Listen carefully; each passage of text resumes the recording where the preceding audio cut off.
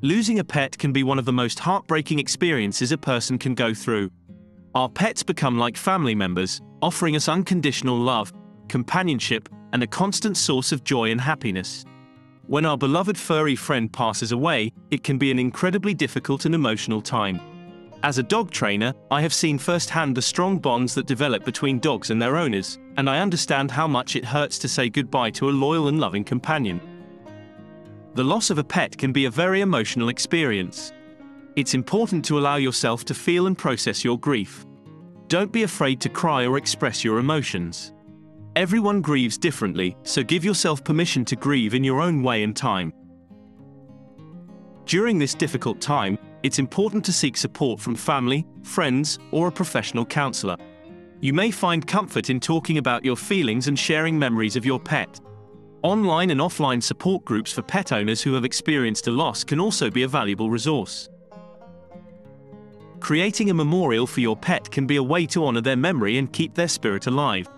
You can create a scrapbook, frame a favorite photo, or plant a tree or flowers in their memory. You may also consider making a donation to an animal welfare organization in honor of your pet. Grieving can be physically and emotionally exhausting. It's important to take care of yourself during this time. Make sure you are eating well, getting enough rest, and staying active. Exercise can be a great way to reduce stress and boost your mood. It's natural to feel guilt or regret after the loss of a pet dog. You may wonder if you could have done something differently to prevent the death. It's important to remember that you did the best you could for your pet. Be kind to yourself and focus on the positive memories and experiences you shared with your pet.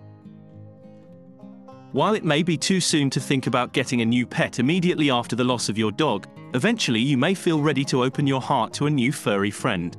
Adopting a new pet can be a way to honor your previous pet and give another animal a loving home. For some people, seeking closure can help them move forward after the loss of a pet. This may involve visiting your pet's final resting place or holding a private memorial service. You may also consider seeking the help of a pet loss counselor or a spiritual advisor.